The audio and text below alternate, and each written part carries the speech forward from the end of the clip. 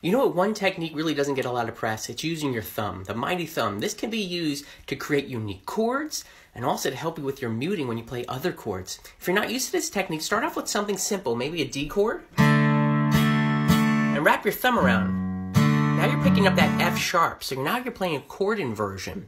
And what you can do, every time you learn a new technique, it's kind of important to put in some sort of musical context so it sticks. So let's do a G to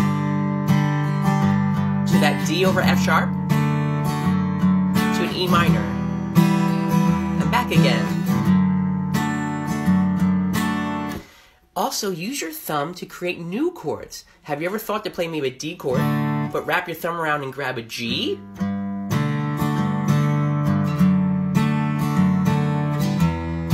And now for muting. Play a C chord and gently wrap your thumb around so it's just lightly touching the low E string, and now it's nice and silent.